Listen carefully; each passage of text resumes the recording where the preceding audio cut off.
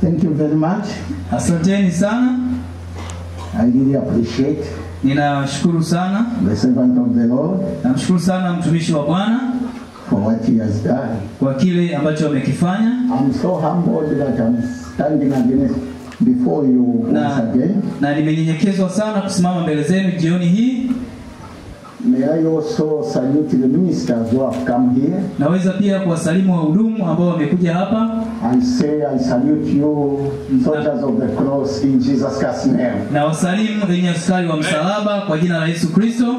Together with my fellow soldiers, my team we came with. Pamoja na maaskari wenzangu hapa, ndugu zangu wa shirika tulokuja nao. And every servant of the Lord. Na kila mtumishi wa Bwana. You can sit at the one. Mnaweza kuketi kwa muda. I salute you, servant of the Lord, in the mighty name of Jesus Christ. Na wasalimu nyote watumishi wa Mungu kwa jina lenye nguvu la Yesu Kristo. Not choosing to be a servant. Unajua kuchagua kuwa mtumishi, it's not an easy thing. Si jambo jepesi. There's a difference between a servant and a king. Kuna tofauti kati ya mtumishi na mfalme. Because a servant is the one who labors. Kwa sababu mtumishi ndio yule anayetaabika. He doesn't get tired. Hachoki. Even at night, hata usiku, if there are visitors who comes at home, kama kuna wageni wanaokuja nyumbani, they will always send the servant. Mara zote watamtuma mfanyakazi. There is no night or day for a servant. Hakuna usiku wala mchana kwa mtumishi. Because he's a servant. Kwa sababu yeye ni mtumishi. It's that servant who saves the people. Ni huyo mtumishi anayetumikia watu wengine. But for the king, lakini kwa mfalme, the people are the one who saves the king. Watu ndio hao wanaomtumikia mfalme. He who is just seated is asleep, people are saving. Yeye amekaa, amelala na watu ndio wanaomtumikia. Just like Tanzania. Kama tu vile hapa ilivyo Tanzania. You know Tanzania is very hot. Najua hapa Tanzania ni joto kwelikweli. This is my first experience. Huu ni uzoefu wangu wa kwanza. I think it must be 5 times hotter than Lusaka. Inawezekana ikawa ni joto mara 5 zaidi ya vile ilivyo kule Lusaka. So if there's a king here, kwa hiyo kama kuna mfalme hapa, he was supposed to have someone standing beside him. Angepaswa awe na mtu fulani aliyesimama hapo kando yake to bring fresh air to the king. Ili kumpepea huyu mfalme. Hallelujah. Hallelujah. That's the difference with the king and the servant. Hiyo ndio tofauti kati ya mtumishi na mfalme. So these are the servants of the people. Kwa hiyo hawa ni watumishi wa watu. If you can look at what a servant goes through in the natural, kama unaweza kuona yale mtumishi anayopitia katika uhalisia, you understand what a servant goes through in the spiritual. Utaelewa yale mtumishi anayopitia katika ukiroho. Because the people you are serving, they will be asleep at night. Kwa sababu watu unaowatumikia watakuwa wamelala usiku. But the servant will be there to protect them. Lakini mtumishi atakuwa pale ili kuwalinda. Praying for them. Akiwaombea. Standing in between the enemies and those people you are looking after. Akisimama katikati ya adui na hao watu anaowachunga. And you know what demons does? Na mnajua mapepo yanafanya nini? Jesus said, Yesu alisema, when you go to destroy the strong man's house, unapoenda kuharibu nyumba ya mtu mwenye nguvu, if a certain man is bound, kama mtu fulani amefungwa, for you to loosen the man who is bound, kwa wewe ili wewe umfungue yule mtu aliyefungwa, you have to check on the person that bound that person. Inakubidi kumwangalia huyo mtu aliyemfunga huyo mtu unayetaka kumfungua. Then you have to defeat that person. Ndipo inakubidi kumshinda huyo mtu. That's when you will free the captive. Hapo ndipo unaweza kumweka huru yule mateka. So now how many people has been bound? Sasa ni watu wengi jinsi gani waliofungwa? And how many people has been loosened? Na ni wangapi waliofunguliwa? So do you think those demons are happy? Eti unafikiri hao mapepo wana furaha? The one standing in between the prisoner and those enemies has to be affected. Yule anayesimama katikati ya wale wafungwa na adui inabidi akingwe. So when you are free, kwa hiyo unapokuwa huru, that demon is unhappy. Huyo pepo aliyekuwa amekufunga hana furaha. It will fight the man who has come to release you.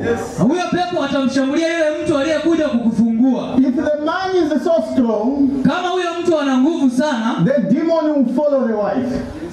yule pepo atamfuata mkewe. If the wife, she's so strong, Kama mkewe ana nguvu zaidi na yeye, then the demon will follow the children. ndipo mapepo yatafuata watoto. That's why you find that most of the children from the servant of the Lord, they are in problems. Hapo ndipo utaona kwamba watoto wengi wa watumishi wa Mungu wapo kwenye shida. Then people again rises and say the children to the pastors are a problem. Na watu tena wanainuka na kusema watoto walio katika nyumba za mchungaji ndio wana matatizo. But they are forgetting that it is their demons which are attacking those children. Lakini wanasahau ni mapepo yao yaliyowatoka ndio yanayoshambulia hao watoto wa watumishi. That's how it is. Hivyo ndivyo ilivyo. You are holding so many souls. Mnashikilia nafsi nyingi sana. The Bible says, Biblia inasema, obey them that have rule over you.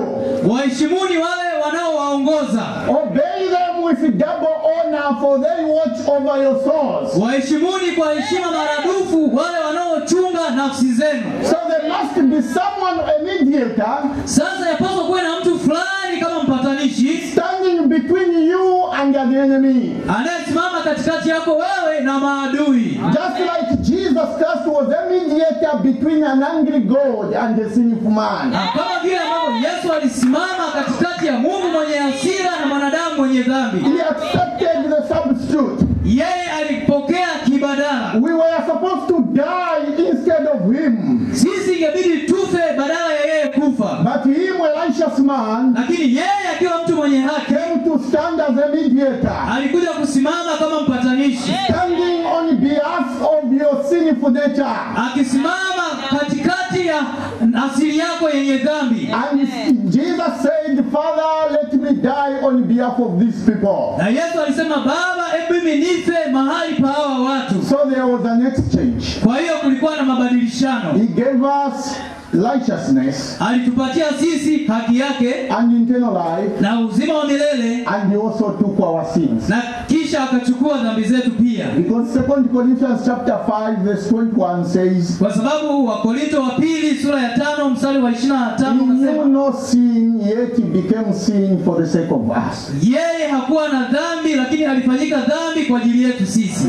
All what he did, Yote yeye aliyofanya it was for the sake of us. ilikuwa ni kwa faida yetu sisi. That's why the priest came to mock him. Hiyo ndio sababu ya yule kuhani alipokuja kumfanyia mzaha. That was a mistake which the priest made. Hilo lilikuwa ni kosa ambalo kuhani alifanya. He said he saved the others. Alisema yeye aliokoa wengine, Here he is, why can't he save himself? na yuko hapa hawezi kujiokoa mwenyewe. If he had to save himself, Kama ilibidi kujiokoa mwenyewe, then the others would be lost. basi hao wengine wangepotea. That's why he saved the others in order for his soul to be lost. Ndio maana ilibidi aokoe wengine ili yeye nafsi yake ipotee. And the Bible says, Na Biblia inasema, he that keeps his soul yeye atakayeilinda nafsi yake shall lose it. ataipoteza. But he that loses his soul for the sake of mine, Lakini yeye atakayeipoteza nafsi yake kwa ajili yangu mimi, he shall find it. ataitunza. May God richly bless you. Na Mungu awabariki sana. Hallelujah. Haleluya. We thank God for you, the saints of the living God. Tunawashukuru Mungu kwa ajili yenu watumishi wa Mungu aliye hai. We are called preachers because of you. Tunaitwa wahubiri kwa ajili yenu. A teacher cannot be a teacher without the students. Mwalimu hawezi kuwa mwalimu bila kuwa na wanafunzi. Those are the students who make him to be a teacher. Wanafunzi ndio wanamfanya yeye awe mwalimu. Just like without water we are not going to have fish. Na kama vile tu bila maji tusingeweza kuwa na samaki. No wonder God created water in order for the fish to come and swim in the water. Si ajabu Mungu aliumba maji kwanza ili samaki waogelee kwenye hayo maji. And the life of the fish is in the water. Na maisha ya samaki yapo ndani ya maji. When you remove the fish from the water, Unapomtoa samaki kutoka kwenye maji, then the fish dies. basi huyo samaki For anakufa. it to be kept alive, Ili awe hai, it has to be taken back to the water. ni lazima arudishwe tena kwenye maji. The same way before God created the flowers, botany life. Namna ile ile kabla Mungu hajaumba maua ama mimea, he had to create the soil. ilibidi aumbe ardhi kwanza, So that when flowers comes, ili kwamba maua yajapo they have to grow in the soil. yanabidi yakue katika ardhi, And the life of the flowers is in the soil. na maisha ya maua yapo kwenye ardhi. When you pluck them out, you uproot them, Unapoyangoa yale maua kutoka kwenye ardhi, then they wither away. basi yananyauka. For them to be alive, Ili yawe hai, they have to be taken back to the soil. inabidi yarudishwe tena kwenye udongo, Then you see them growing. ndipo utayaona In yakimea. the same way, the life of a human being Ndi namna ile ile maisha ya wanadamu is with God. yapo kwa Mungu, Because a human being is part of God. kwa sababu mwanadamu ni sehemu ya Mungu. For you and me to be alive, Ili kwako wewe na mimi tuishi, we have to go back to God. inabidi turudi tena kwa Mungu, Because there's only one form of eternal life. kwa sababu kuna aina moja tu ya uzima wa milele, And that's God, the word of God. na huyo ni Mungu, neno la Mungu. And when we depart from the word of God, Na tunapoondoka kutoka kwenye neno la Mungu, we are dead. tumekufa. Except we go back, Isipokuwa tumerudi tena, then we have life eternally. ndipo tunakuwa na uzima wa milele. That's why John 5:24 says, Hiyo ndio sababu Yohana 5:25 inasema, Verily, verily, I say unto you, aminini, aminini nawaambieni, he that heareth my word, yeye ayasikiaye maneno yangu and believeth on him that sent me, na kumwamini yeye aliyenipeleka, has everlasting life. ana uzima wa milele, He shall not come to condemnation, naye haji tena hukumuni, for he has passed from death to life. kwani yeye amevuka kutoka mautini kuingia uzimani. We need the word of God for us to be alive. Tunahitaji neno la Mungu ili tuweze kuishi kwalo. Hallelujah. Haleluya. Last time I stood here, Wakati wa mwisho niliosimama hapa, I was trying to show William Branham being a type of Malachi. nilijaribu kuonyesha ndugu Branham akiwa ni mfano wa Malaki. We just say Malachi 4, 5, and 6. Tunasema Malaki 4, 5, 6. And Brother Branham said, Behold, God shall send Malachi.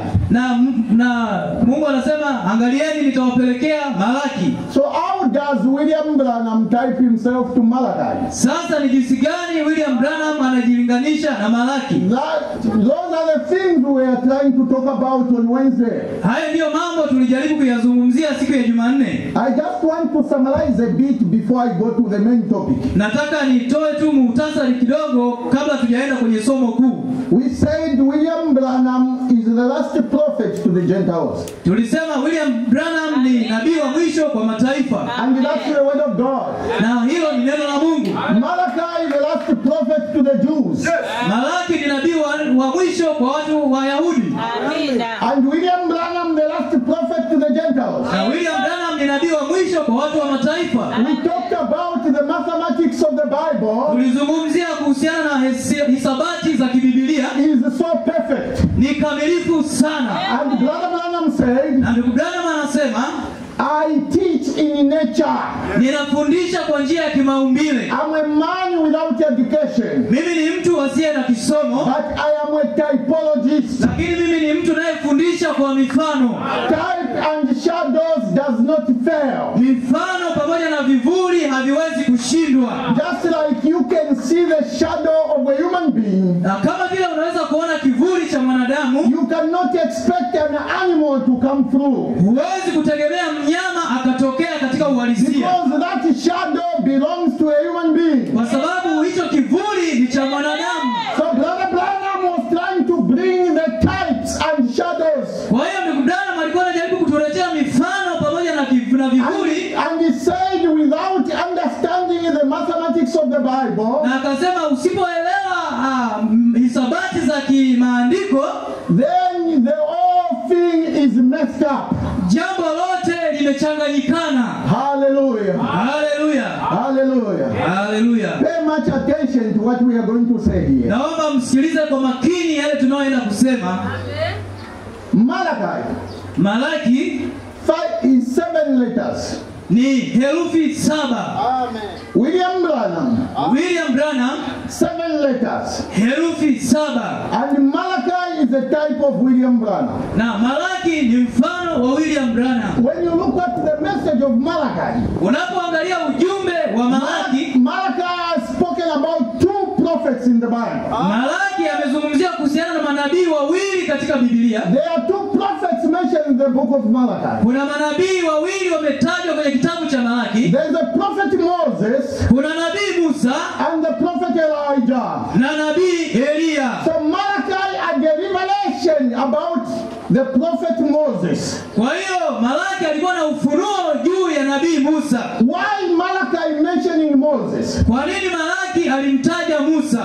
Because he had a revelation to go back to the Old Testament. Kwa sababu alikuwa na ufunuo wa kurudi kwenye Agano la Kale. Moses wrote the first 5 books of the Old Testament. Musa aliandika vitabu 5 vya kwanza vya Agano la Kale. So he mentioned about Moses. Kwa hiyo alitaja kuhusu Musa. Then he mentioned about Elijah. Na akataja pia kuhusiana na Elia. Hallelujah. Hallelujah. So you have the revelation from the beginning of the Bible. Kwa hiyo alikuwa na ufunuo kuanzia mwanzo wa Biblia. You remember anything you see here, Kumbuka chochote unachokiona hapa they started in Genesis. kilianza kule mwanzo. The true worship started in Genesis. Kuabudu kwa kweli kulianza kule mwanzo. And the deception started in Genesis. Na udanganyifu ulianza kule mwanzo. Offering started in Genesis. Sadaka zilianza kule mwanzo. And also true religion started in Genesis. Na pia dini ya kweli ilianza kule mwanzo. That's the revelation which Malachi had. Huo ndio ufunuo ambao Malaki alikuwa nao. Because in Genesis, Kwa sababu ndani ya mwanzo they talk about offering.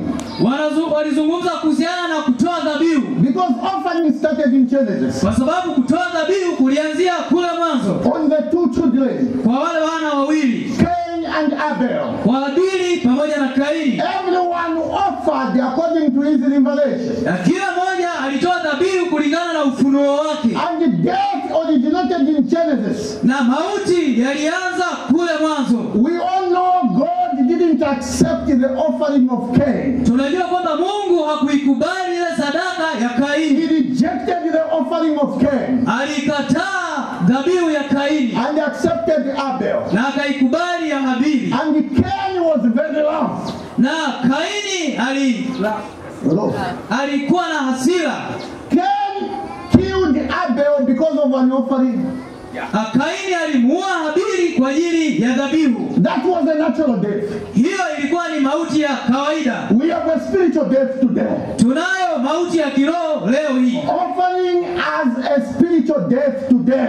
Tunatoa dhabihu za mauti leo.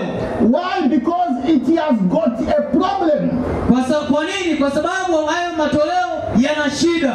It is so hard for people to understand the revelation which is in the offering. Ni vigumu sana kwa watu kuelewa ufunuo uliopo kwenye matoleo. And the devil is fighting the same offering. Na shetani anapingana dhidi ya matoleo hayo. Because there is death in offering. Kwa sababu kuna mauti katika matoleo. The natural death which took place in the Genesis mauti ya kimwili yaliyotokea kule mwanzo has come to be a spiritual death in our time. Yamekuja na kufanyika mauti ya kiroho katika wakati wetu. In that offering, Katika yale matoleo there was jealousy. kulikuwa na wivu. Cain was very jealous to what happened there. Kaini alikuwa na wivu katika yale yaliyotokea pale. That's why he killed Abel. Hiyo ndio sababu alimuua Abili. Now in Malachi, Sasa katika Malaki, God came to talk about the same. Mungu alikuja kuzungumzia jambo lile lile. When you look at the book of Malachi, Unapokitazama kitabu cha Malaki, God started rebuking the priests. Mungu alianza kwa kuwakemea makuhani. Then he was rebuking all Israel. Na kisha akawakemea Waisraeli wote. That's why in Malachi 1, verse 6, Hiyo ndio sababu Malaki 1:6 he says, I'm the Lord and I change not. anasema mimi ni Mungu na sibadiliki kamwe. Hallelujah. Hallelujah. That same God Mungu yule is the same God today. ni Mungu yule hata leo. God was rebuking the priests and the people of Israel. Mungu alikuwa akiwakemea wale makuhani na watu wa Israeli. He spoke about the issue of offering in the book of Malachi chapter 1. Alizungumzia kuhusiana na jambo la matoleo kwenye Malaki sura ya 1. He said the temples of the Lord has become, the altar of the Lord has become an abomination. Alisema madhabahu ya Mungu imekuwa machafuko, machukizo. Why has it become an abomination? Kwa nini imekuwa machukizo? People are bringing detestable things at the altar of the Lord. Watu wanaleta vitu visivyostahili kwenye madhabahu ya Mungu. Because when people were coming to give, kwa sababu watu walipokuwa wakija kutoa, they could give to the priest. Wangetoa kwa makuhani. Then the priest will examine the offering which the people bring. Na ndipo wale makuhani wangechunguza yale matoleo ambayo watu waliyatoa. Because God always wants something which is blameless. Kwa sababu Mungu mara zote hutaka kitu kisicho na lawama.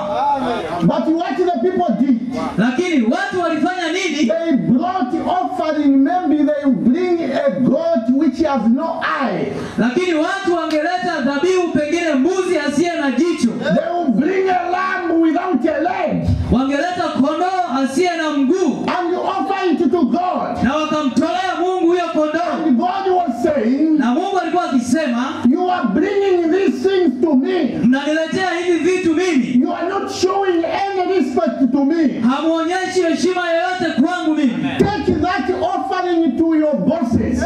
Pelekeni matoleo hayo kwa makazi wenu.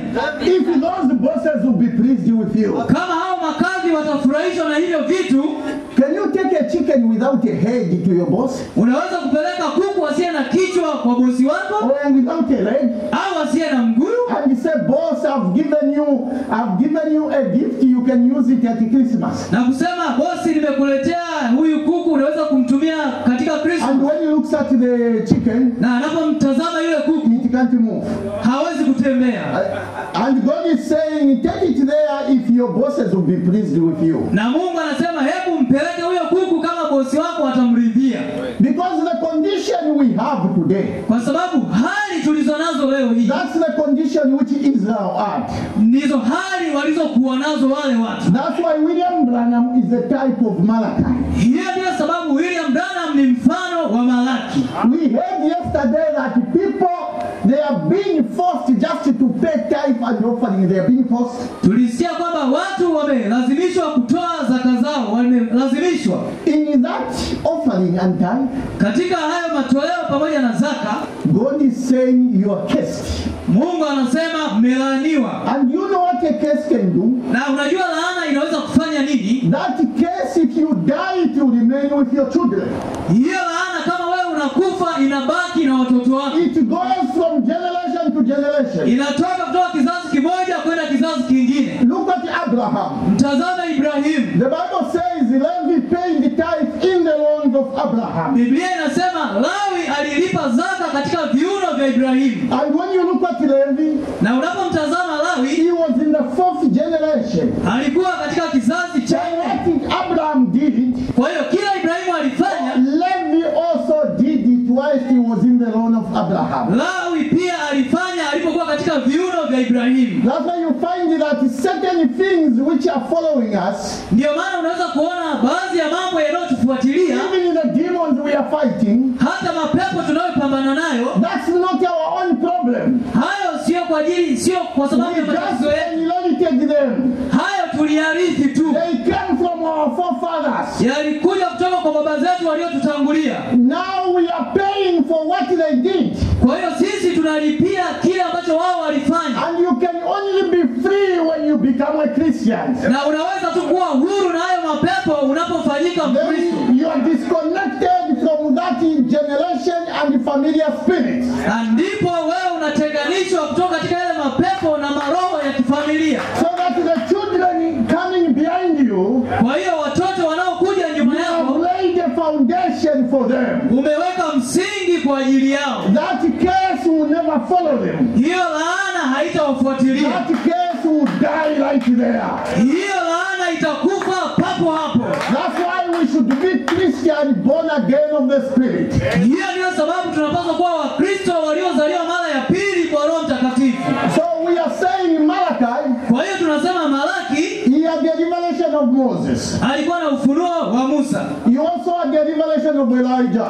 Pia alikuwa na ufunuo wa Elia. And Moses was the lawgiver. Na Musa alikuwa ni mtoa sheria. Then Elijah meant justice. Na Elia alimaanisha haki. that same problem which was in the beginning, shida ile iliyokuwa kule mwanzo, the natural death, mauti ya kawaida, it came to Malachi. Ilikuja kwa Malaki. Because God proclaimed the case. Kwa sababu Mungu alitangaza ile shida. So now Brother Branham, kwa sababu Mungu alitangaza ile laana. Brother Branham is called Malachi. Ndugu Branham anaitwa Malaki because he possessed the spirit of Moses. Kwa sababu alikuwa ana roho ya Musa. Just like Moses took a nation out of a nation. Kama vile ambavyo Musa alitoa taifa kutoka kwenye taifa.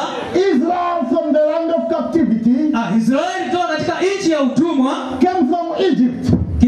Kutoka Misri. Is the same way Brother Branham is taking the bride out of the church. Ni namna ile ndugu Branham analitoa bibi harusi kutoka kwenye kanisa. The church is coming from the denominational prison.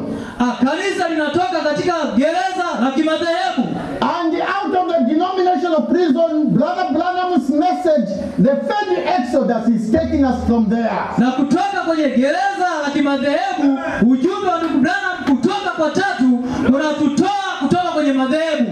Then when we become a church, ndipo tunapokuwa kanisa, then Jesus Christ shall take a bride out of the church. Ndipo Yesu Kristo atatoa bibi harusi kutoka kwenye kanisa. Just like Moses. Kama vile ilivyokuwa kwa Musa. Moses took people from Egypt. Musa aliwatoa watu kutoka Misri. Himself never entered Canaan. Yeye mwenyewe hakuingia Kanaani. Joshua and Caleb entered Canaan. Joshua na Caleb ndio walioingia Kanaani. And the Joshua generation. Na Joshua generation. Na kizazi cha Yoshua, Brother Branham took us from the denominational prison. Ndugu Branham alitoa katika gereza la kimadhehebu. Himself did not enter there. Yeye mwenyewe hakuingia pale. But there is a Joshua generation. Lakini kuna kizazi cha Yoshua which shall be perfected by the ministry of the fivefold ministry. Ambacho kitakamilishwa kwa huduma ya zile huduma tano. Which is the Holy Ghost shall perfect the bride. Ambayo itakuwa ni Roho Mtakatifu akilikamilisha bibi harusi. Into Canaan. Na kuingia katika nchi ya Kanaani. Hallelujah. Hallelujah. So we are saying Malachi had 7 letters. Kwa hiyo tunasema Malaki jina lake lilikuwa na herufi 7. And Brother Branham had 7 letters. Na ndugu Branham alikuwa na herufi 7. So now the word Malachi. Sasa neno Malaki, it has got the chapter Malachi has got 55 verses. Na tunaona sura ya Malaki ina aya 55. When you check the book of Malachi, unapoangalia kitabu cha Malaki, it has 55 verses. Ina aya 55. And out of the 55 verses, na kutoka katika hizo aya 55, 47 verses, aya 47, it's God speaking direct to Israel. Ni Mungu akizungumza moja kwa moja kwa Israeli. That says the Lord. Hivi asema Bwana. He will speak this and this direct voice of God to Israel. Angezungumza hili na hili, sauti ya moja kwa moja kutoka kwa Mungu. In 47 verses. Katika aya 47. We said, how does William Branham relate to Malachi in 47? Tunasema ni jinsi gani William Branham anahusianishwa na Malaki katika hizo aya 47. Brother Branham started his ministry in 1933. Ndugu Branham alianza huduma yake mwaka 1933. You remember when he was baptizing the 17th person at Oil River? Unakumbuka alipokuwa akimbatiza mtu wa 17 katika mto Uhio? There was an announcement made from the sky. Kulikuwa na tangazo lililotangazwa kutoka hewani. As John the Baptist was sent to forerun his first coming, kama Yohana Mbatizaji alivyotumwa kutangulia kuja kwa kwanza kwa Kristo, you and your message shall forerun his second coming. Wewe pamoja na ujumbe wako mtatangulia kuja kwake kwa pili. The ministry of William Branham started in 1933. Huduma ya William Branham ilianza 1933. Because God does not miss. Kwa sababu Mungu hakosi shabaha. Just was born. Tunasema wakati Yesu Kristo alipozaliwa, he was announced by angels in Luke chapter 2 from verse 8 to 10. Alitangazwa na malaika katika Luka sura ya 2 kuanzia mstari wa 8 mpaka wa 10. This day in the city of David a savior is born unto you. Leo hii kutoka katika nyumba ya mji wa Daudi mfalme amezaliwa kwa ajili yenu. Those there angels angels who were announcing that to the shepherd at Bethlehem. Hao walikuwa ni malaika wakitangaza kwa wachungaji waliokuwa kule Bethlehem. Jesus was born. Yesu Kristo alizaliwa. Apart from going to Jerusalem at 12 years, mbali tu na kwenda Yerusalemu katika umri wa miaka 12, Jesus was quiet until 30 years. Yesu alikuwa kimya mpaka alipofikisha miaka 30. Jesus was quiet, he could not do anything until he came to the age of 30. Yesu alikuwa kimya, hakufanya au kusikia chochote au kusikia kwa chochote mpaka umri wa miaka 30. At 30 years, katika umri wa miaka 30, Jesus grew in wisdom and stature. Yesu alikuwa katika hekima na kimo. In favor of God and man. Akimpendeza Mungu pamoja na wanadamu. Only at 30 years, katika umri wa miaka tu 12, he started the ministry. 30 alianza huduma yake. There was a prophet to announce him, to introduce him to the world. Alikuwa nabii wa kumtangaza kwa ulimwengu. At first he was announced. Pale mwanzoni alitangazwa. After 30 years he was introduced. Baada ya miaka 30 alitambulishwa. Those are the mathematics we are trying to make because God does not fail. Haya ndio mahisabati tunajaribu kuyafanya kwa sababu Mungu hashindwi. And when it came to the prophet William Branham, na ilipokuja kwa nabii William Branham in 1933, katika mwaka wa 33, there was an announcement at Oil River. kulikuwa na tangazo katika mto Ohio. And after 1933 to 1963, na kuanzia mwaka 33 mpaka mwaka 53, Jesus Christ 30 years there, Yesu Kristo miaka 30 pale, William Branham 30 years also. William Branham miaka 30 pia. From 1933 to 1963, total 30 years. Kutoka mwaka 33 mpaka mwaka 63, miaka 30. That was Jesus, it was to the Jews. Hiyo ilikuwa Yesu kwa ajili ya Wayahudi. William Branham to the Gentiles. William Branham kwa ajili ya watu wa mataifa. But the ministry was going side by side. Lakini huduma ilikuwa inaenda upande kwa upande. Because the mathematics of the Bible does not miss. Kwa sababu hisabati za Biblia hazikosi shabaha. In 1963, mwaka wa 63, there was an introduction at Sunset Mountain. kulikuwa na tangazo katika mlima Sunset. Introduction by the wings of 7 angels.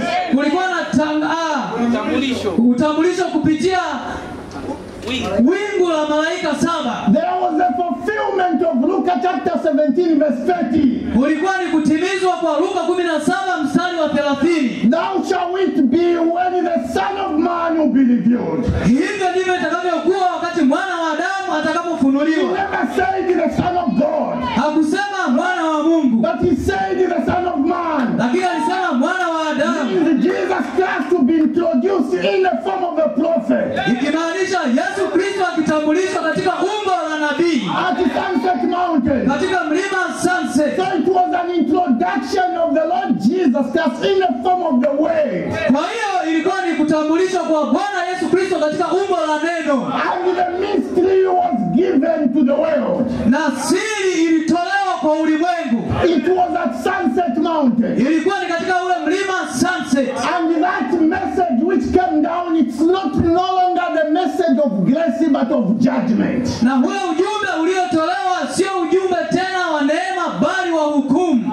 Because the prophet said, Kwa sababu nabii alisema that he was wigged with a white wig, kwa sababu yeye alivikwa wigi jeupe, which is a symbol of judgment. ambayo ni alama ya hukumu. Because Jewish judges, they wear white here, Kwa sababu wale mahakimu wa Kiyahudi walikuwa wanavaa mawigi meupe, which represents power and authority. ambayo ilimaanisha nguvu pamoja na He mamlaka. appeared in a form of judgment Alionekana katika umbo la hakimu to fulfill Isaiah 61. ili kutimiliza Isaya 61. That Isaiah which Jesus Christ could not read. Hiyo sura ya Isaya ambayo Yesu Kristo hakuweza kuisoma. Jesus only read verse 1. Yesu alisoma kuanzia mstari wa kwanza. After reading half of verse 2, Baada ya kusoma nusu ya gombo, Jesus closed the book. Yesu aliposoma nusu ya mstari wa pili akafunga chuo. Because it was not him to come and execute judgment. Kwa sababu haikuwa ni yeye atakayekuja na kutekeleza hukumu. But there must be a message of Malachi 4. Ilibidi iwe lazima uwe ni ujumbe wa Malaki 4. Behold, I will send you the prophet Elijah. Angalieni nitawapelekea Elia nabii. Before the great and dreadful day of the Lord. Kabla ya siku kuu na ya kuogofya ya Bwana. Before God smite the earth with a curse. Kabla Mungu hajaipiga dunia kwa laana. That Elijah must appear. Kwamba Elia lazima atokee. So he appeared in a form of judgment. Kwa hiyo alitokea katika umbo la hukumu. Hallelujah. Hallelujah. So that's our Malachi. Kwa hiyo huyo ndio Malaki wetu. So we said in 47 verses. Kwa hiyo tulisema aya 47. God spoke to Malachi. Mungu alizungumza kwa Malaki. How does that relate to William Branham? Hilo linahusiana vipi na William Branham? William Branham started preaching in 1933. William Branham alianza kuhubiri mwaka wa 53. But in 1947, lakini mwaka 47, God said put the messages on tape. Mungu alisema weka huo ujumbe katika kanda. So that the voice of the prophet in the last days. Kwa hiyo ni sauti ya nabii katika siku za mwisho. To be known to the bride in the end time. Lazima zijulikane kwa bibi harusi wa siku za mwisho. Because the voice of God was heard in 47 verses in Malachi. Kwa sababu sauti ya Mungu ilisikika katika aya 47 katika Malaki. To the Jews. Kwa Wayahudi. To the Gentiles also. Kwa mataifa pia. Here God has put messages starting from 1947. Hapa Mungu ameweka jumbe kuanzia 47. Because the mathematics of the Bible does not lie. Kwa sababu hesabu za kibibilia hazidanganyi. Now when you tear down the 47. Kwa hiyo unapoziangusha, unapoziondoa hizo 47, if you were to explain the 47, kama inatubidi kuzielezea hizo 47, Brother Branham is the fourth messenger to the seals. Seals. The opening of the seals. Ndugu Branham yeye ni mjumbe wa zile mihuri. Mjumbe wa 4 wa mihuri. We've got 4 horse riders here. Kuna wapanda farasi 4 hapa. The first horse rider is a white horse. Mpanda farasi wa kwanza ni farasi mweupe. Religious deception. Ikimaanisha udanganyifu. White representing religious deception. Nyeupe inawakilisha udanganyifu wa kidini. And the cherubim, the angel, the message to the believers, it was the bodiness of a lion. Kerubi mjumbe kwa waaminio alikuwa ni simba.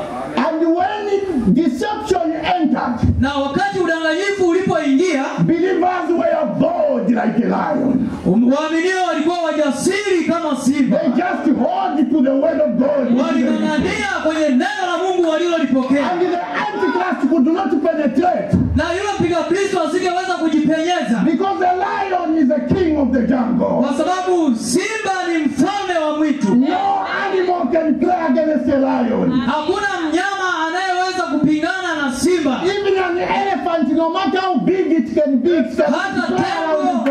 hata tembo haijalishi ni mkubwa kiasi gani, anatulia mbele ya simba. So when the Antichrist saw that, kwa hiyo wakati mpinga Kristo alipoona hilo, what did he do? Alifanya nini? He changed the form. Akabadilisha umbo. He took upon bloodshed. Akachukua shati jekundu. He came with a sword. Akaanza kumwaga damu. Alianza kumwaga damu. He came with a sword to kill. Alikuja na upanga ili aue. And God anointed the believer. Na Mungu akawapaka mafuta waamini. With a spirit of a calf. Na roho ya ndama. They came as sacrificial animals. Walikuja kama wanyama wa dhabihu. They carried the burden. Walibeba mzigo. They died for the sake of the gospel. Walikufa kwa ajili ya injili. Even you and me should die for the sake of the gospel. Hata wewe na mimi yatupasa tufe kwa ajili ya injili. That spirit of the calf. Lazima tumbebe ile roho ya ndama. Even if the Antichrist comes against you, hata mpinga Kristo anapokuja dhidi yako, hold to the message like a lion. Ng'ang'ania ujumbe kama simba. If you have to die, die like a calf. Kama itakubidi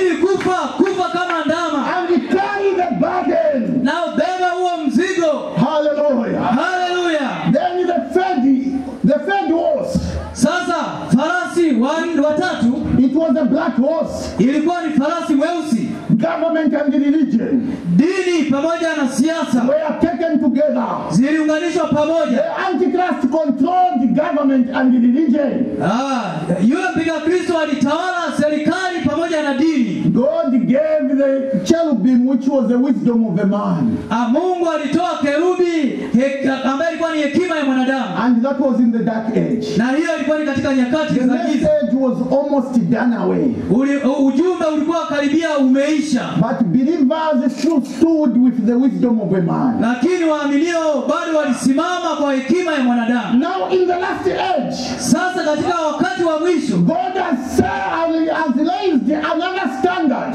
Mungu ameinua kiwango kingine Out from the previous standard. kutoka katika viwango hivi vingine. Because the first standard walked on the earth. Kwa sababu kiwango cha kwanza kilitembea hapa juu ya nchi. And it fed the children from you. It fed the children from you. Nayo iliwalisha watoto kupitia maziwa. Also a cow moves on the earth. Pia ndama anatembea hapa duniani. And the cow feeds the children from you. Naye ng'ombe ananyonyesha watoto wake maziwa. A human being also walks on the earth. Mwanadamu pia anatembea hapa duniani. And also feeds the children from you. Naye ananyonyesha watoto wake kwa maziwa. But in the last day, Lakini katika siku ya mwisho, because we are living in the power horse, kwa sababu tunaishi katika wakati wa farasi wa kijiji, God has changed the standard. Mungu amebadilisha kiwango. He has given the bride another standard. Amewapa bibi harusi kiwango He has kingine. given them the spirit of an eagle, Amewapa roho ya tai which does not walk on the land, ambayo haiko hapa chini, flies higher, lakini inaruka kule juu and it defeats all kinds of enemies. na inaweza kushinda sampuli zote za adui. And that eagle is the message of the hour. Na huyo tai ni ujumbe wa saa. And this message is a total deliverance. Na huu ujumbe ni ukombozi mkamilifu. When you believe in this message, Unapoamini huu ujumbe, not even cancer will stand against you. hata kansa hawezi kusimama mbele zako. Only in this message, Unapoamini huu ujumbe, that a dead boy who was buried raised to life. yule mtoto aliyekuwa amegongwa alifufuliwa akaishi. Only in this message, Ni katika ujumbe huu tu Brother Branham commanded the owners to go back to their nest. ndugu Branham aliwaamuru wale nyingi warudi kwenye viota vyao. And you and me, we are the offspring of William Branham. Na mimi na wewe ni watoto wa William Branham. Ni katika ujumbe huu tu. But the messenger Lakini mjumbe left his face in the mountain. aliacha chapa ya sura yake mlimani. There is no man who has left his face in the mountain. Hakuna mwanadamu aliyeacha ujumbe chapa ya sura yake kwenye mlima Except the messenger to this age. isipokuwa mjumbe wa siku hii. Is the fourth messenger. Ni mjumbe wa 4.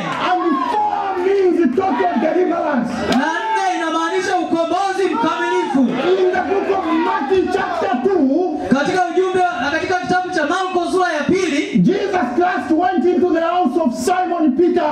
Yesu Kristo alienda katika nyumba ya Simon Petro. The Pharisees had a friend who was very paralyzed. Mtumishi wake alikuwa ameparalyze. They went to Jesus. Nao walimwendea Yesu Kristo. As they went to their house, Na walipoingia kwenye hiyo nyumba, there was no place that they can enter through. hapakuwa na nafasi ya kumpitisha ili aingie. But what happened? Lakini kilitukia nini? Those Pharisees, Hao Mafarisayo they climbed the roof walipanda juu ya dari by making a pyramid.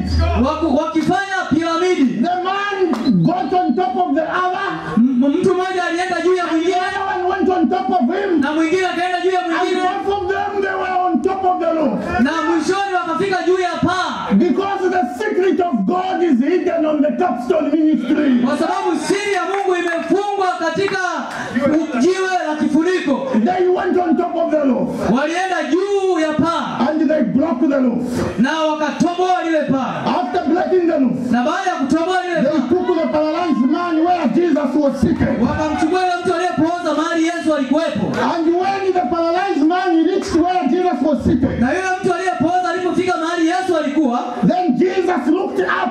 Yesu akatazama juu. He saw faith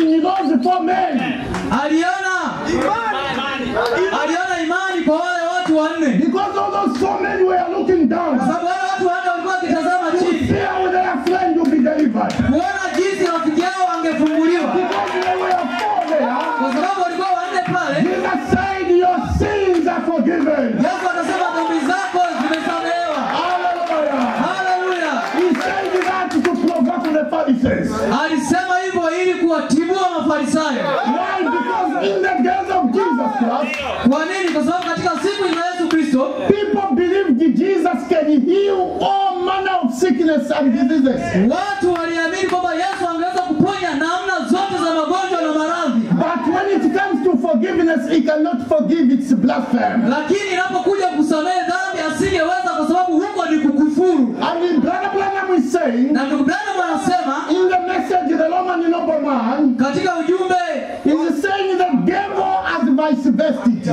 katika ujumbe akida wa Kirumi, he says The devil has vice versa those things. shetani ameyapindua hayo mambo juu chini. Because as we are living in a scientific world, Kwa sababu sisi tunaishi katika ulimwengu wa the kisayansi. devil has turned down the situation. Kwa hiyo shetani amepindua mambo juu chini. He's telling people, Anawaambia watu Jesus can forgive sins. Yesu anaweza kusamehe In dhambi. the past he was telling them Jesus can heal but he cannot forgive. Zamani alikuwa anawaambia Yesu anaweza kuponya, hiyo hawezi kusamehe. But in our generation, Lakini katika kizazi he has chetu come back to say Jesus can forgive. amekuja kusema Yesu anaweza kusamehe, But when it comes to healing, lakini anapokuja kwenye uponyaji, go to the hospital. nendeni mahospitalini. That's what the devil has done.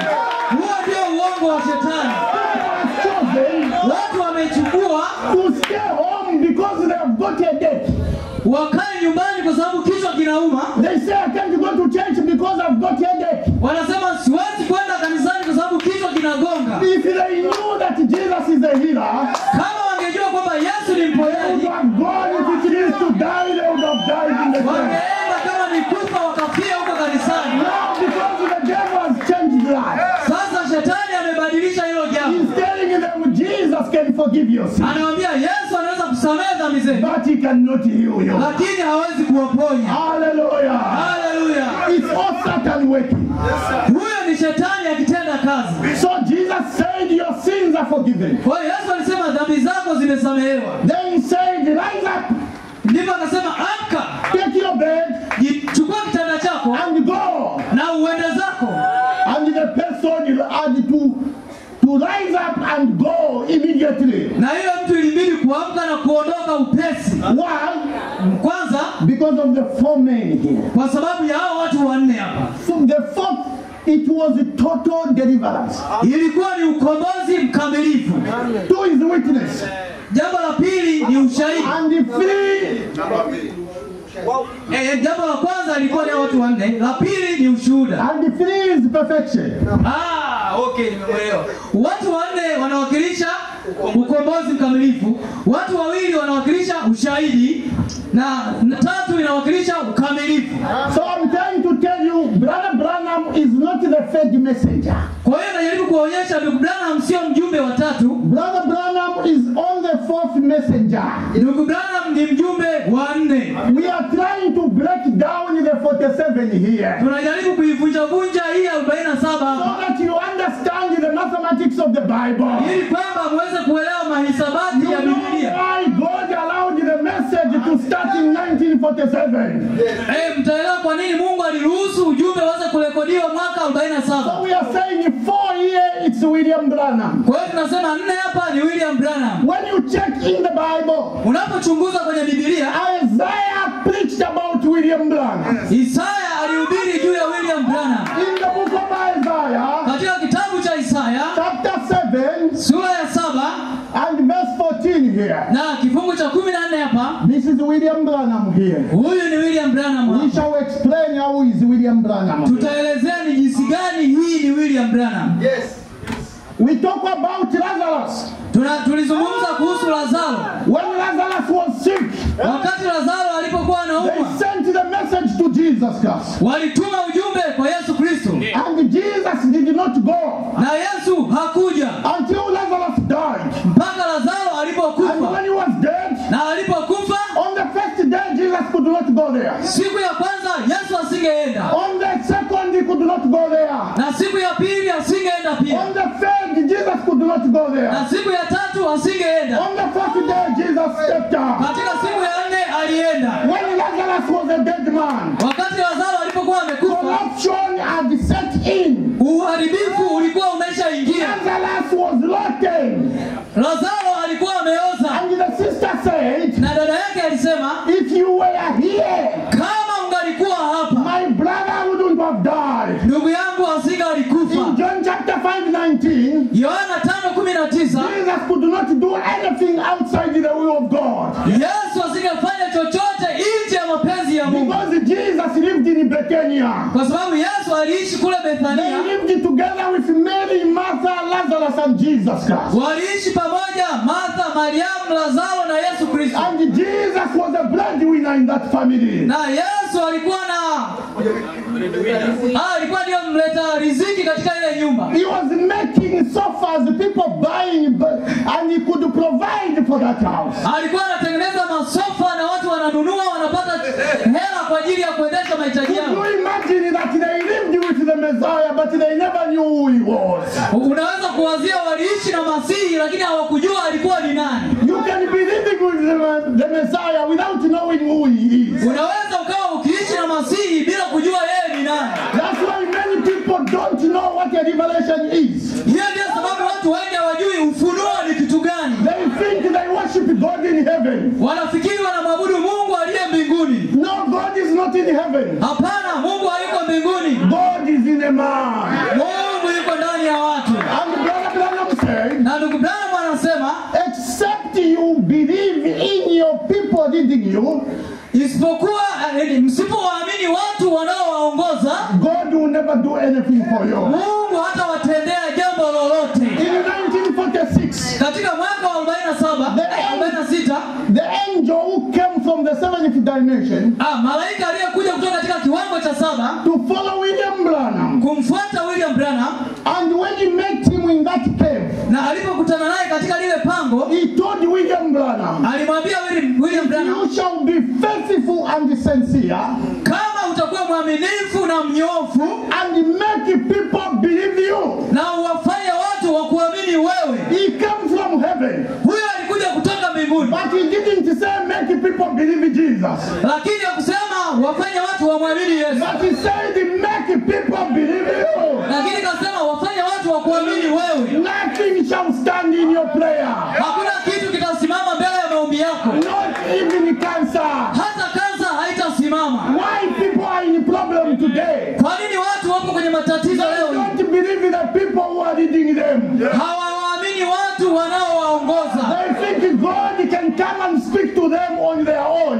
Wanafikiri kwamba Mungu anaweza akaja na kuwazungumzia wao moja kwa moja. God is not the God of disorder. Mungu sio Mungu anayefanya kazi nje ya utaratibu. When he has given you a shepherd, Kama amewapatia mchungaji, obey them. watiini. That have rule over you.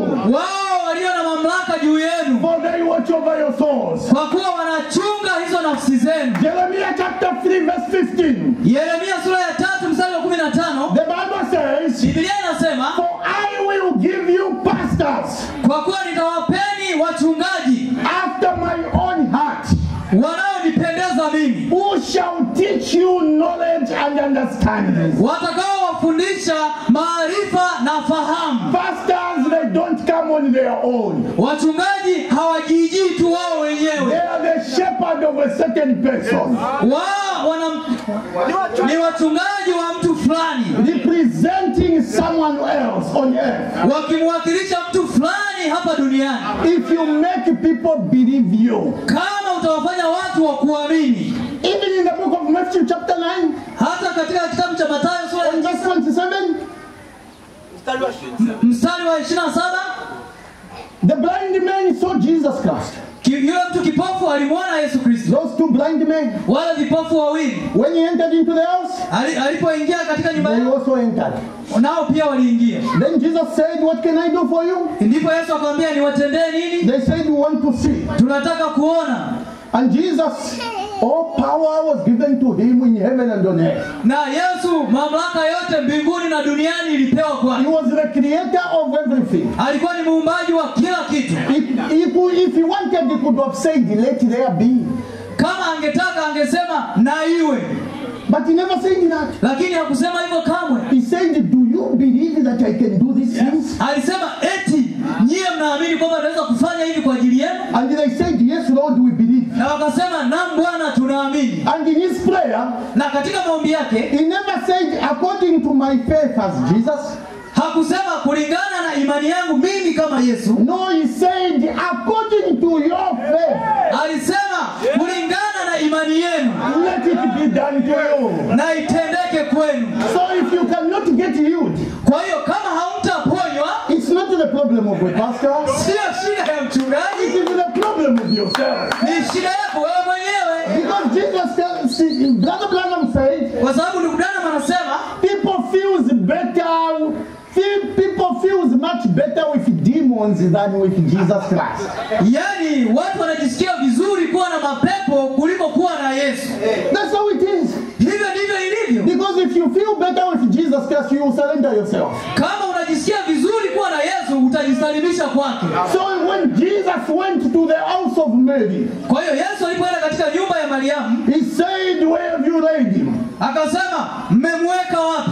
Remember he went on the 4th day. Kumbuka alienda siku ya 4. Mary said he is rotten, now he is stinking. Na walisema ameoza na ananuka. He said, I told you, if you believe, you are going to see the power of God. Niliwaambiani kama mtaamini mtaenda kuona uwezo wa Mungu. And Jesus went to the grave. Na Yesu alienda kaburini. He lifted up his eyes above the floor. Aliinua macho yake kuelekea kiti cha enzi. Just look at his prayer.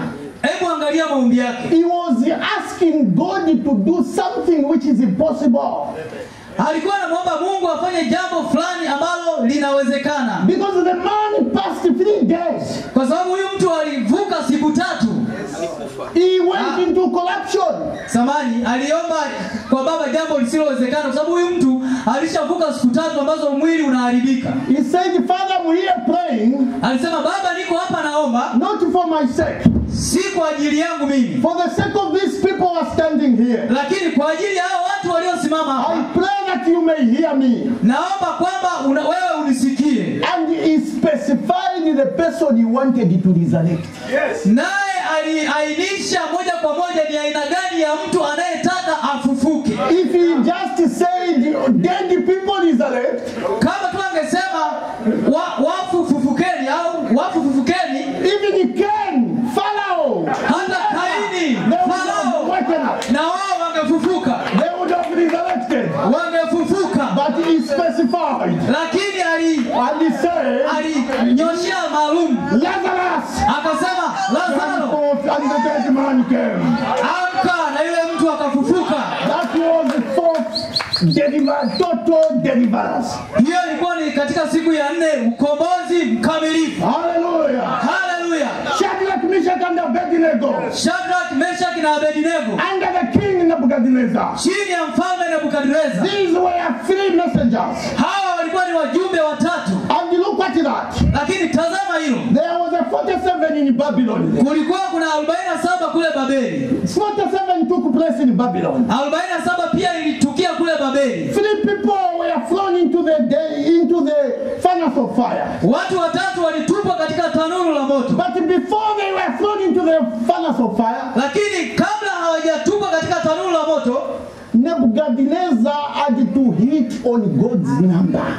Yani Nebukadneza ilibidi agonge kwenye namba ya Mungu. 7 is the number of completion. 7 ni namba ya kumalizia. Enoch was the 7th from Adam. He went in rapture. Henoko alikuwa ni wa 7 ukihesabu kutoka kwa Adamu na alienda kwenye unyakuo. Hallelujah. Hallelujah. Because the number 7 is completion. Kwa sababu namba 7 ni namba ya kumalizia. On the 7th day God completed everything. Katika siku ya 7 Mungu alimaliza kila kitu kwenye uumbaji. Because the 7 is God's number. Kwa sababu 7 ni namba ya Mungu. And the 7 church ages, the Laodicean church age, they are the one to go in rapture. Na nyakati zile 7 za kanisa, wakati wa 7 ndio wakwenda kwenye unyakuo. Because the 7th church age, there is no another age outside this. Kwa sababu katika zile nyakati 7 hakuna tena wakati mwingine wa 7 nje ya huu tulio. God ends at 7. Mungu anamaliza katika 7. So Nebuchadnezzar prepared the furnace 7 times. Kwa hiyo Nebukadneza alichochea lile tanuru lake mara 7. And after preparing the furnace 7 times, na baada ya kulichochea mara 7, he provoked God in heaven. Hapo sasa alimtibua Mungu mbinguni. And after provoking God in heaven, na baada ya kumchochea Mungu mbinguni, then the fourth man came flying into the furnace. Kwa hiyo mtu wa 4 alikuja akaingia kwenye ule moto. It was the fourth man that cooled the furnace. Yani alikuwa ni mtu wa 7 aliyepoza lile tanuru. And they were there singing the songs of Zion. Alikuwa ni mtu wa 4 aliyepoza lile tanuru na watu walikuwa wakiimba nyimbo za Sayuni. Fourth man in the furnace. Kwa sababu kulikuwa na mtu wa 4 katika ile tanuru. And the king said, na mfalme alisema, how many people have we thrown into the furnace? Eti mlitupa watu wangapi kwenye lile tanuru? They said the king live forever, 3 people. Walisema mfalme uishi milele, tulitupa 3. And the king said, me I see 4 people. Na mfalme alisema mimi naona 4. And the fourth man, na yule mtu wa 4 looks like the sons of God. anaonekana kama mwana wa miungu. The same man is what brought deliverance to the people.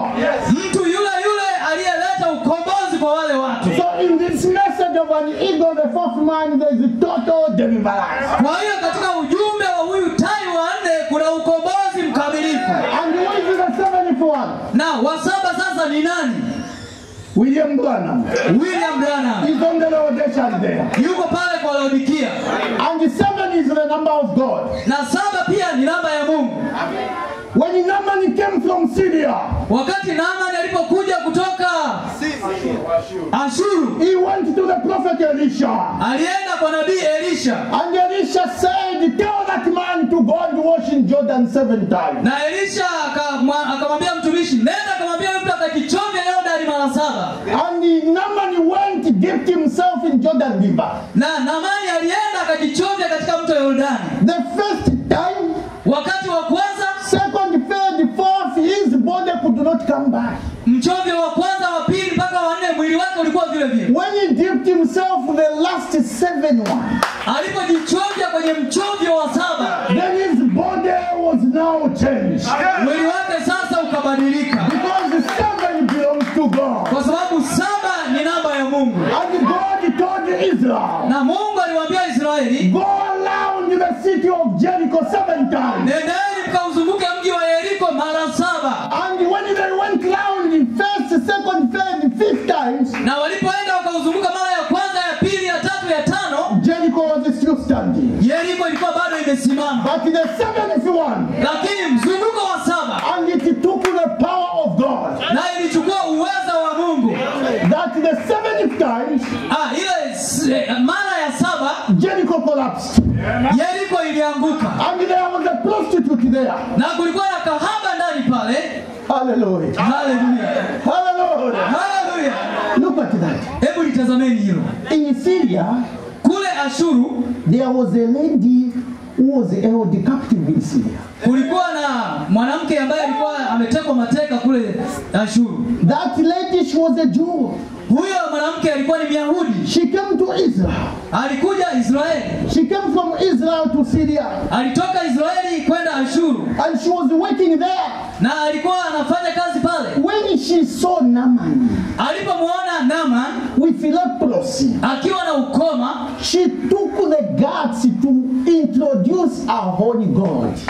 Yani alikuwa na ujasiri wa kumtambulisha Mungu aishie. Do you know why the angel said, if you are faithful, make people believe you? Unajua kwa nini malaika alimwambia kama utakuwa mwaminifu wafanye watu wa kuamini, nothing shall stand. Hakuna kitakachosimama. The problem with the people is the lack of faith. Shida iliyo na watu ni upungufu wa imani. Even in this church, hata hili kanisa, for the church to have so many people here, hili kanisa liwe na watu wengi hapa, it is you to multiply the people, not the shepherd. Ni nyie mnapaswa kuwazidisha hao watu, sio mchungaji. Tell the people of come from. Waambie watu juu ya kule unatoka.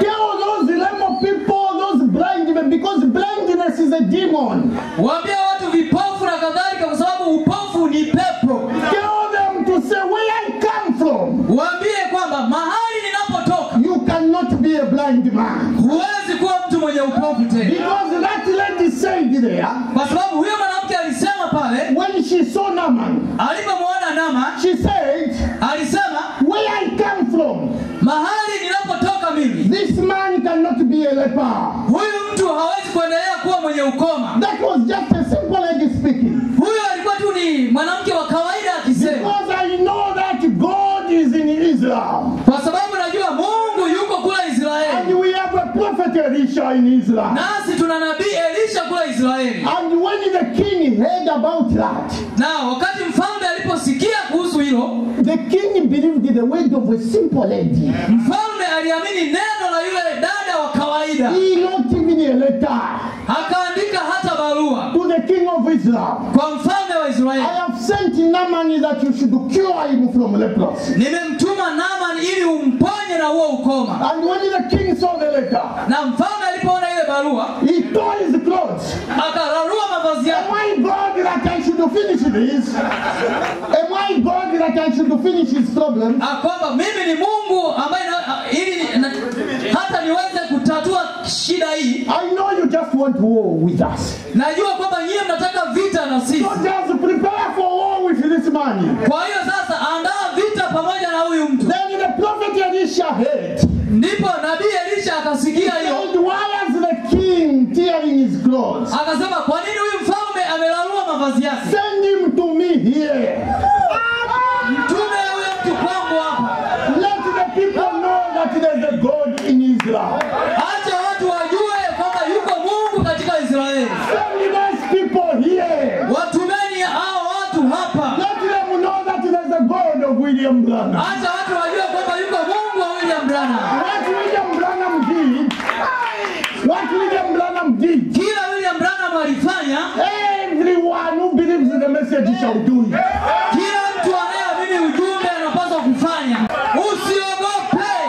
Don't feel mercy on these people. Usiwahurumie hawa watu. How are you going to know that God has commissioned these people? Utajuaje kama Mungu amewatuma hawa watu? Bring people who are afflicted.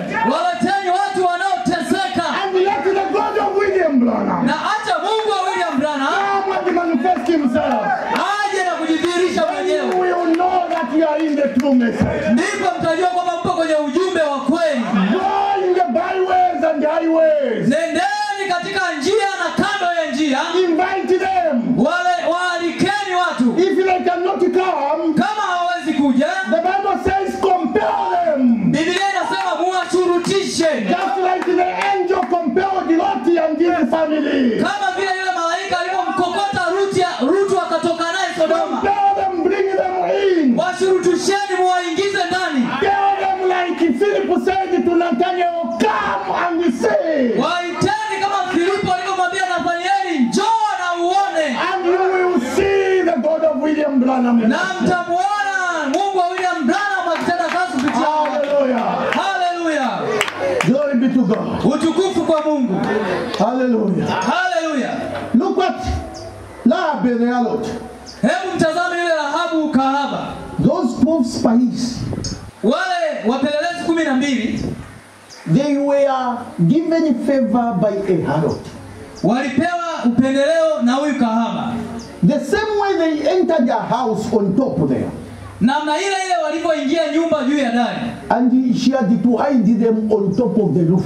Naye ilibidi awafiche wale watu juu ya dari. Which means love. Hiyo inamaanisha upendo. Capstone ministry. Huduma ya jiwe la kifuniko. The headstone. Jiwe la kifuniko. The love of God. Upendo wa Mungu. When it descends on you, unapokushukia, you are no longer the same. Haui yule tena. You are not the person living, but Christ living in you. Wewe sio mtu anayeishi ila Kristo anaishi ndani yako. Because it's the perfect love. Kwa sababu ni upendo mkamilifu. And those with perfect love are the only one who are going to cross over to the other side of the na wale tu walio na upendo wa kiungu mkamilifu ndio wataingia ile ng'ambo ya pili.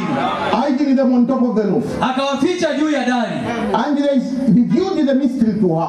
Na walimfunulia siri. We are going to destroy. Tunaenda kuangamiza. Yes. We have come to destroy you. Tumekuja kuangamiza Yeriko. And she begged. Na aliwasihi. When you are destroyed, wakati mnapoangamiza, spare me and my family. Tafadhali mnistiri mimi na familia yangu. And I don't know if it was Joshua talking. Na sikujua kama ilikuwa ni Yoshua aliyekuwa akiongea. He said we shall spare you. Wakasema tutakuhifadhi wewe. Just after you are going to heed to our instructions. Kama tu utazingatia maelekezo yetu. When you take the clothes and take it outside the window, the red clothes with stripes, put it outside the window. Kama utachukua kitambaa chekundu na kikining'iniza juu kule dirishani. When that cloth is seen there, wakati ile kama nyekundu itakapoonekana pale, your life will be spared. Maisha yako yatahifadhiwa. Who was giving instruction? Nani alikuwa anatoa maelekezo? Was it God? Ilikuwa ni Mungu? It was a human being. Ilikuwa ni mwanadamu. Telling Rahab. Akimwambia Rahabu. Why don't you get instruction from people? Kwa nini ninyi hamtaki kupata maelekezo kutoka kwa hao watu? He that believeth you. Yeye atakayewaamini nyie. Believeth me. Ananiamini mimi. And he that believeth me. Na yeye aniaminie mimi. He believeth him that sent me. Anamwamini yeye aliyenituma. The one talking was a human being. Aliyekuwa anazungumza alikuwa ni mwanadamu. Now who came to destroy? Was it a human being? Sasa nani aliyekuja kuangamiza? Alikuwa ni mwanadamu? It was not that human being. Haikuwa yule mwanadamu aliyeongea. It was God himself. Ilikuwa ni Mungu mwenyewe. And when he was destroying, na wakati alipokuwa anaangamiza, he spared Rahab. Alimuhifadhi hai yule Rahabu. She obeyed the voice of a human being. Kwa sababu alitii sauti ya mwanadamu. If you obey the voice of a human being, kama utatii sauti ya mwanadamu, then God is going to spare your life. Mungu atahifadhi hai maisha yako. Because God is no longer anywhere. Kwa sababu Mungu hayupo tena kila mahali. He is in a man. Yuko ndani ya mwanadamu. Brother Branham said, na Branham anasema, God goes to church every day. Mungu anaenda kanisani kila siku. Who is that God who goes to church? Ni Mungu gani huyo anayeenda kanisani kila siku? He's a preacher man. Ni huyo mtu mhubiri. When he stands here at the pulpit, anaposimama hapa kwenye madhabahu, he's no longer a man. Sio mwanadamu tena. When you are bringing your children for dedication, mnapoleta watoto wenu kuwaweka wakfu, what do you say? Mnasemaje? We want God to dedicate our children. Tunataka Mungu awaweke wakfu watoto wetu. So God is in a man when dedicating your children. Kwa hiyo Mungu yuko ndani ya mtu anapowaweka watoto wako wakfu. When it comes to pay tithe and offering, it's not God, it's a human being. Sasa inapokuja kulipa zaka na sadaka, tena amekuwa sio Mungu ndani ya mtu. That's the way we do it. Hivyo ndivyo tunavyofanya. When you want your children to be prayed for, unapotaka watoto wako waombewe, you are taking it to God. Unawapeleka kwa Mungu. When you have a problem, unapopata shida, God will answer through the pastor. Mungu anajibu kupitia mchungaji. When it comes to give and support the word of God, inapokuja kwenye kutoa na kuunga mkono kazi ya Mungu, no, you have a lot. Yeye anazo vingi. I cannot give. Siwezi kumpatia. Hallelujah. Hallelujah.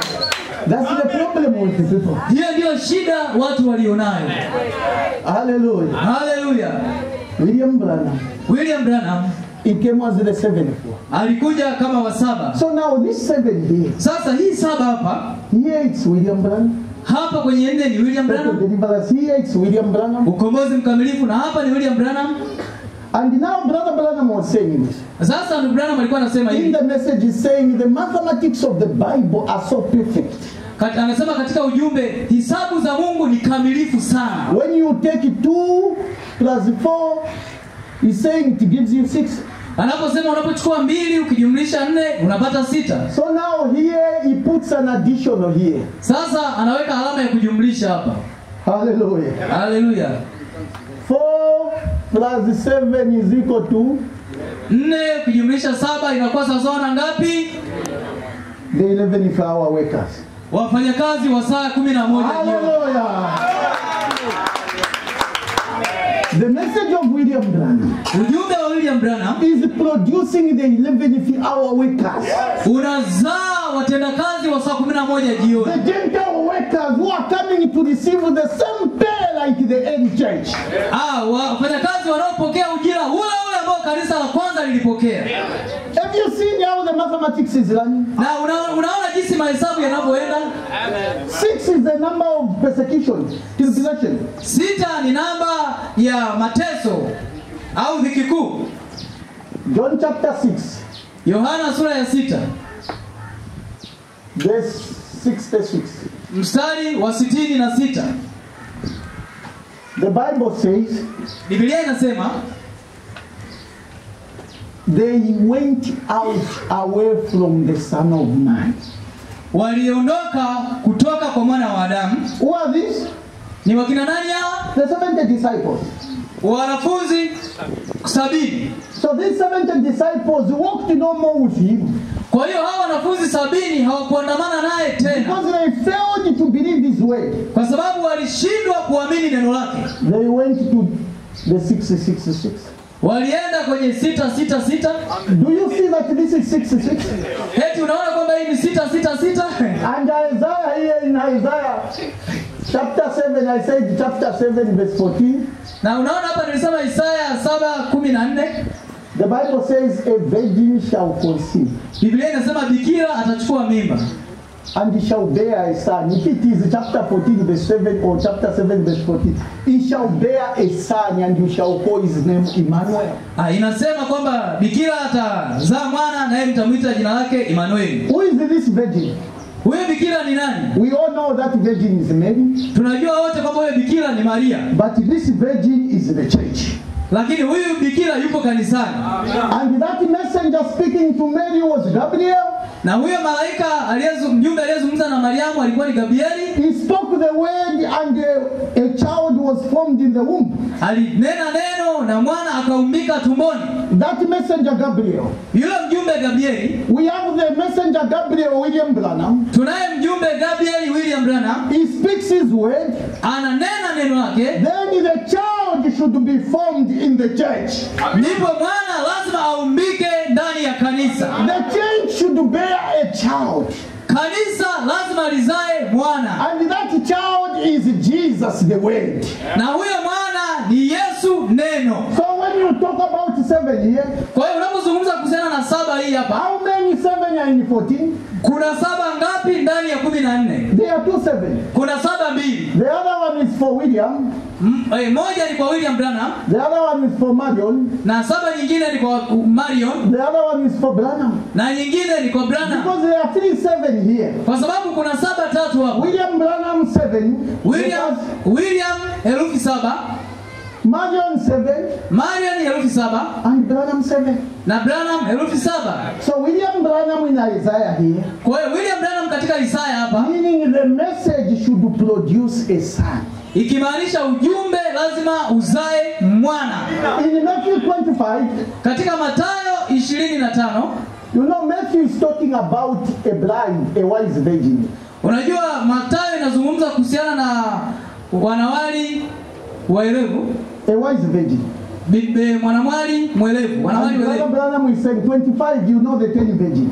Ndugu Branham anasema 25 unajua. The wise virgin with spare oil. Mwanamwali mwenye busara atakuwa na mafuta. And who are those virgin? Na wale wasio na busara, Branham is saying, Branham anasema 2 plus 5 2 jumlisha 5 is equal to sawa sawa na ngapi? It's the 7 church ages believers. Ni waamini wa wakati wa 7 wa kanisa. They are the one who should have a spare oil as the wise virgin. Ndio hao wanapaswa wawe na mafuta ya akiba kama mwanamwali mwenye busara. Because 6 is tribulation. Kwa sababu 6 ni dhiki kuu. Matthew 24 here. Mathayo 24 hapa. There is only a foolish virgin here. Kuna mwanamwali mpumbavu hapa. Even that foolish virgin who failed came in Matthew 24 in tribulation. Hata huyo mwanamwali mpumbavu aliyeshindwa aliangukia katika dhiki kuu hapa kwenye Mathayo 24. When you read Matthew 24, it's talking about tribulations. Ukisoma Mathayo 24 inaonyesha dhiki kuu. Why? Because Matthew 24, 2 plus 4, it will give you 6. 6 is the number of tribulation. Kwa sababu Mathayo 24 ni 2 jumlisha jumlisha 4 inakupa 6, na 6 ni namba ya dhiki kuu. And there is no bride here. Na hakuna bibi harusi hapa. Hallelujah. Hallelujah. May I read a single scripture here? Naweza kusoma andiko moja hapa. In the book of Acts chapter 15. Katika kitabu cha Matendo ya Mitume sura ya 15. Verse 21. Mstari wa 21. Acts chapter 15 verse 21. Matendo ya Mitume 15:21. For Moses of old time has in every city them that preach him, being led in the synagogues every Sabbath day. Kwa maana tangu zamani za kale Musa anao watu wahubirio mambo yake, katika kila mji husomwa kila Sabato katika masinagogi. So the Bible in Acts, James is saying, kwa hiyo Biblia katika Matendo hapa Yakobo anasema Moses of old time, Musa wa kale, he had the people reading him in every cities in synagogues. Alikuwa na watu waliokuwa wakisoma habari zake katika kila miji na katika kila masinagogi. Why do we fail to read the message of William Branham? Kwa nini tunashindwa kusoma ujumbe wa William Branham? If Moses of the old time, people could read him in every city and the villages. Yeah. Kama watu wa Musa wa kale wangeweza kusoma habari za Musa katika miji na vijiji na kila mahali. Amen. Yet William Branham, hata hivyo William Branham is the messenger to the Laodicean church age. Ni mjumbe kwa ajili ya kanisa la Laodikia. This one you see here, huyu hapa mnayemuona hapa, was given to Israel. Alitolewa kwa ajili ya Israeli. But God gave William Branham to the Gentiles. Lakini Mungu alimtoa William Branham kwa ajili ya watu wa mataifa. Whether you like it or not, kama wewe unataka au hautaki, William Branham is our Elijah, taking us back to the faith of our fathers. William Branham ni Elia wetu anayeturudisha tena katika imani ya baba zetu. And the man had a greater revelation. Na huyo mtu alikuwa na ufunuo mkuu. That's why Paul said, hiyo ndio sababu Paulo alisema, we prophesy in part. Sisi tunatabiri kwa sehemu. And we know it just in part. Na tunajua mambo kwa sehemu. When that which is perfect shall come, lakini lile lililo kamili litakapokuja, which is in part shall be done away. Lakini hili lililo kwa sehemu litapita. And William Branham had a great revelation. Na William Branham alikuwa na ufunuo wa hali ya juu. He had a revelation of going back to Pentecost as the spirit of Elijah. Alikuwa na ufunuo wa kurudi katika Pentecost kama roho wa Elia. He had the three great ministries. Alikuwa na huduma 3 kuu. The ministry of Moses, the coming out. Huduma ya Musa ya kutoka. That's why Moses is found in Malachi there. Hiyo ndio sababu Musa anaonekana katika Malaki pale. He took us from the denominational prison. Alitutoa katika gereza la kimadhehebu. The third Exodus. Kutoka kwa 3. He had the ministry of Elijah. Alikuwa na huduma ya Elia. The ministry of judgment. Huduma ya hukumu. This message is judgment. Huu ujumbe ni hukumu. You accept it, you are saved from judgment. Unapokea unakuwa salama na hukumu. You deny it, you are a dead person no matter where you go. Unaukataa, wewe ni mtu uliyekufa, haijalishi unaenda wapi. Because judgment, 2 things appeared on the Mount of Transfiguration. Kwa sababu hukumu, mambo mawili yalionekana katika mlima wa kugeuza sura. Jesus got 3 earthly witnesses. Yesu alipata mashahidi 3 wa duniani. They were also 3 heavenly witnesses. Kulikuwa pia na mashahidi 3 wa mbinguni. Heavenly witnesses, one of them was Elijah. Katika wale mashahidi wa duniani, wa kwanza alikuwa ni Elia. Elijah stood for justice. Elia alisimama kwa ajili ya haki ya Mungu. You and me, we don't need justice because we are sinners. Mimi na wewe hatuhitaji haki ya Mungu kwa sababu sisi ni wenye dhambi. There came Moses, meaning the law. Hapo alikuja Musa akimaanisha Torati. And the law was a punishment. Na Torati ilikuwa ni kutoa adhabu, which had no limit. ambayo ilikuwa haina huruma. But in between them there was grace. Lakini katikati yao hapo kulikuwa na neema. Not what you have done. Sio kile ulichofanya. Not what I have done. Sio kile nilichofanya. But through his grace. Lakini kupitia neema yake. What we are in Christ Jesus. Tuko kila tulicho katika Kristo Yesu. And while Peter was yet speaking, Na wakati Petro alipokuwa akinena, God never wanted the law. Mungu hakuhitaji torati, He never wanted justice. wala hakuhitaji haki. That's why he hindered Peter from speaking. Hiyo ndio sababu alimzuia Petro asiendelee kuongea. While he was yet speaking, Wakati alikuwa akiendelea kunena, God said, "This is my beloved son, Mungu alisema, huyu ni mwanangu in mpendwa whom I am well pleased. ninayependezwa naye. Hear ye him." Msikieni yeye. It's now grace, not the law and justice. Sasa ni zamu ya neema, sio torati wala haki. He told them to say it's now grace. Aliwaambia kwamba sasa ni neema. And Jesus came with the message of grace. Na Yesu alikuja na ujumbe wa neema. He had three witnesses. Alikuwa na mashahidi watatu wa duniani. Peter, Petro standing for faith. akisimama kwa ajili ya imani, James, Yakobo standing for hope. akisimama kwa ajili ya tumaini, And John, standing for love. na Yohana akisimama kwa ajili ya upendo. These three things are required in the life of a believer today. Haya mambo matatu yanahitajika katika maisha ya muaminio. Because faith is the foundation of all those virtues. Kwa sababu imani ndio msingi wa yale mambo mengine juu. And when you believe, you must have the hope of your salvation. Na unapoamini inabidi uwe na tumaini la wokovu wako. Then through the love of God, Ndipo kupitia upendo wa Mungu, that agapao love, ule upendo wa agape, you go to heaven with agapao perfectly. unaenda mbinguni ukiwa na upendo mkamilifu wa agape. Hallelujah. Hallelujah. So William Branham, Kwa hiyo William Branham he came as a messenger to the Laodicean. alikuja kama mjumbe wa Laodikia. So you have known that the prophet William Branham is our Malachi. Kwa hiyo umeshajua kwamba William Branham ndio malaki wetu. So what happened in Malachi Kwa hiyo kilichotokea katika Malaki is what happening today. ndio hicho kinachotokea leo. So in conclusion, Kwa hiyo katika kumalizia, if a church cannot abide by what Malachi was doing, kwa hiyo kama kanisa haliwezi kudumu na yale Malaki aliyokuwa akifanya, look what happened in Malachi. angalia kile kilichotokea katika Malaki. People stopped paying tithe and offering. Watu walikoma kutoa zaka na sadaka. And God was quiet. Na Mungu alikuwa kimya. Because they were cursed. Kwa sababu walikuwa wamelaaniwa.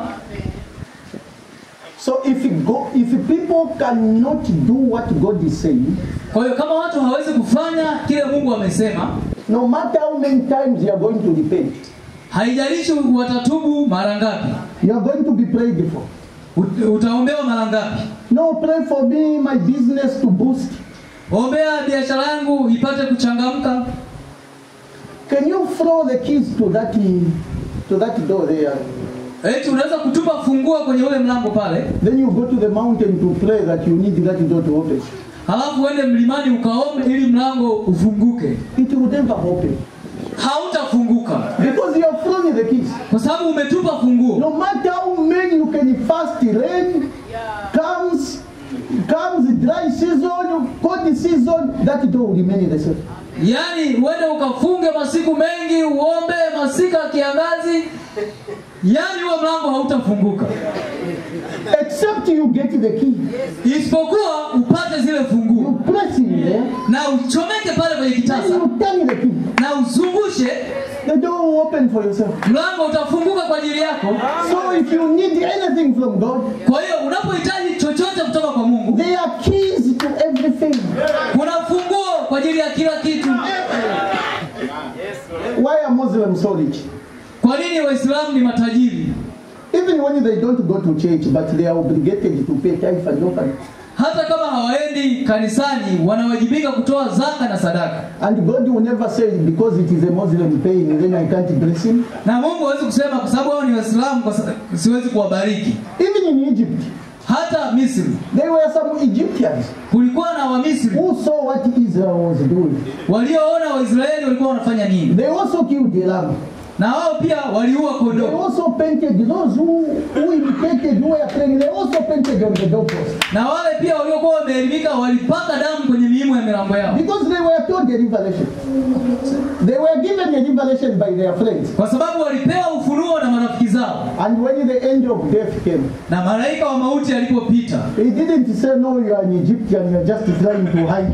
akasema wewe ni Misri unajaribu tu kujificha hapa. He met the qualification. Alikidhi So vigezo. the angel bypassed him. Kwa hiyo malaika akavuka. When I see the blood, I will pass over you. Nionapo damu nitapita juu yenu. That's the key. Huo ndio ufunguo. That's the channel. Huo ndio mlango au mkondo. So whether a witch, Kwa hiyo hata kama ni mchawi, whether any person, haijalishi ni mtu wa aina gani, when you just meet the target, yani unapofikia lengo, God is going to fulfill that. Mungu anaenda kutimiza hilo jambo. God has no segregation. Mungu hana ubaguzi. Get the keys Pata funguo and use it. na uzitumie. In the book of Isaiah, Katika kitabu cha Isaya, it says, take the blade and cast it on the sea. achukua mkate na utupe baharini. It will come back to you battered. Yani utakurudia ukiwa na blueberry. Umepakwa siagi. Asante. Throw your blade in the sea. Tupa mkate wako juu ya bahari. It will return with butter. Utakuja ukiwa umepakwa siagi. What is the sea? Bahari ni nini? The sea means the people. Bahari, Languages and time. bahari inamaanisha watu, lugha na makabila. So the people you help and give, God will give you 100-fold. Kwa hiyo watu unaowasaidia na kuwapa msaada, Mungu atakurudishia mara 100. The people you give, Watu unaowapa, you don't expect anything. It's a sea. yani hautegemei chochote kutoka kwao, wao ni bahari. But the people who will repay you back, you don't even know them. Lakini watu watakao Mungu atakaorejesha kupitia kwao hata uwajui. They will give you more than what you get. Nao watakupa zaidi ya ulichotoa. What about a person supporting the work of God? Sasa vipi kuhusu mtu anayeunga mkono kazi ya Mungu? These ministers comes to Zambia. Hawa wahudumu wanakuja Zambia. Also others coming from Uganda. Wengine wanakuja kutokea Uganda. Us also coming from Zambia to here. Sisi pia tunatokea Zambia tunakuja hapa. Do you think God will just sleep like that? Yaani unafikiria Mungu tu atalala namna hiyo? Instead of God to come, I've taken the place of God. Yaani badala ya Mungu kuja moja kwa moja, mimi nimechukua sehemu ya Mungu. God brought me from Lusaka. Mungu amenileta kutoka Lusaka. All the way 2 months down the line just to come and talk to you. You have never seen me, I've never seen you. Yaani njia nzima miezi karibia miwili njia nzima kuja kuwaona nyie na mjawahi kuniona hatujuani. Have you seen the grace of God? Mmeona neema ya Mungu? This message you have believed. Huu jumbe ambao mmeuamini. Can you make the sun stand still? Unaweza kulifanya jua lisimame kimya. And Brother Branham said you can speak another world and go and live there. Ndugu Branham anasema unaweza kunena ulimwengu mwingine na ukaondoka ukaenda kuishi huko. If you want to live the way you want to live, it's up to you. Kama unataka kuendelea kuishi namna unaendelea kuishi ni juu yako. But God said, why cry? Lakini Mungu anasema, kwa nini unalialia? Speak the way. Nena neno. And the spoken word Na neno lililonenwa is the original sin. ndiyo mbegu ya asili. May God richly bless you. Mungu awabariki kwa wingi. Amen. God bless you. Amen.